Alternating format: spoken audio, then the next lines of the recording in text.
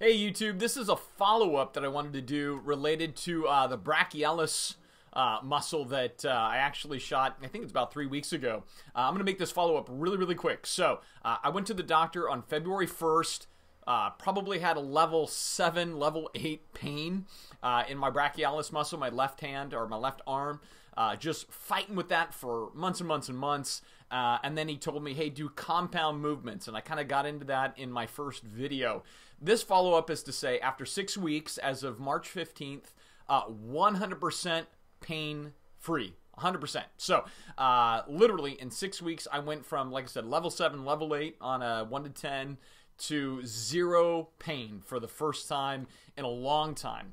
And, again, I want to just reiterate what I did to get to that point. And I'm not trying to say that I know this will work for everybody. I hope it works for everybody, but it massively worked for me. So all I did was twice a week, at the beginning, twice a week, on Monday and Thursday, I would do, I did 3 sets of 8 chin-ups. I didn't use bands or anything like that. I did body weight. If you need bands, by all means do that. But I did 3 sets of 8 body weight. Then I actually did bicep ladders, where you're just kind of moving the bar up and then just go into failure. Again, just like chin-ups on the bicep ladder. You can look that up on YouTube and see what they are if you're not familiar with that. Then I did cable rows. I would start at 130 and work my way up to about 180. Just kind of go into failure, underhand cable rows, doing that. Then I went over to the pull-down bar, and I would do 3 sets of 8 at 130.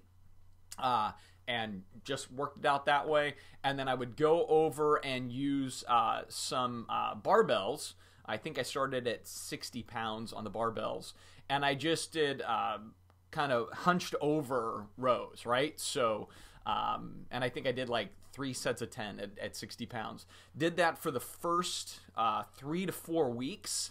And then kind of up my game. So then on chin-ups, I did put a 25-pound plate between my knees, and I was doing 5 sets of 6 reps on the chin-ups. Then I would then go from that, and I would actually do, well, I just started in a chin-up position and let myself down as slowly as I could. I do 3 sets like that with the 25-pound plate. Then I would go over to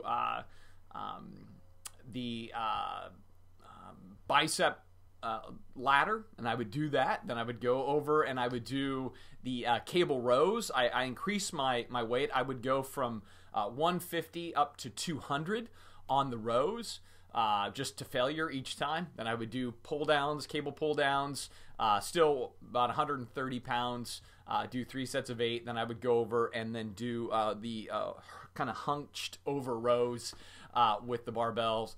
Went up a little bit in weight, went to 90 pounds, did 3 sets of 8. Did that twice a week. And after 6 weeks, literally I am pain-free.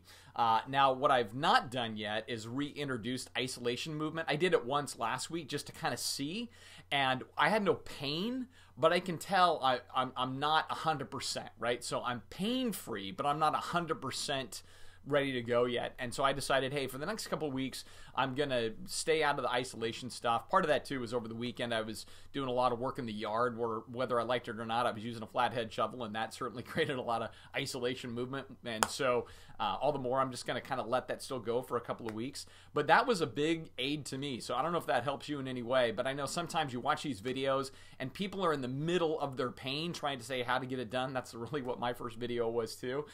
So I just want to do a follow-up really quick and say, hey, did it for 6 weeks, total pain-free. So I can push, dig in there. I mean, before I couldn't touch it, and now I can just, doesn't bother me a bit. It's awesome. So hope that helps you guys. It was all compound movement. That was the big thing. And here's a dividend, by the way, of the compound movement. I found that it works the forearms tremendously. I ended up seeing some gain and strength in my forearms because all that compound movement, especially on the rows, and the pull downs, it's all lots of finger grip in there, so it's really working the forearms a lot more. So kind of a surprise dividend I didn't plan on was both gain and strength in my forearms. So again, just another kind of bonus for going that route. So I hope this helps you guys out, and I hope whatever you're fighting with when it comes to the brachialis can get dealt with. Again, for me, it was terrible, and now it feels great. It's nice to grab my gym bag and not be like wincing or whatever else. And so again, just a quick follow-up. Keep going to the gym, keep making it happen, and like I said, for me, this was a huge help, and so hopefully it helps you out as well. Hey guys, have a great one. All right, peace.